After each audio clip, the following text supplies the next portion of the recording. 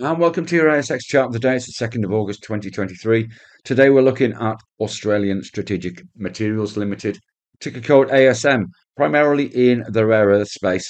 And let's have a look at the price action today. Now, ASM reported a strong quarterly activities report back here that pushed the price up. And since then, we've had news of a joint venture, and we're up towards this 167 level, which looks very interesting technically.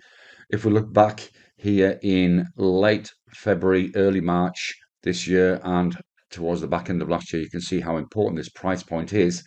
In the first instance, if we get a close over this, we'd expect a challenge of the 200 EMA, which is around about 187. That will be a 10% rise from that key level.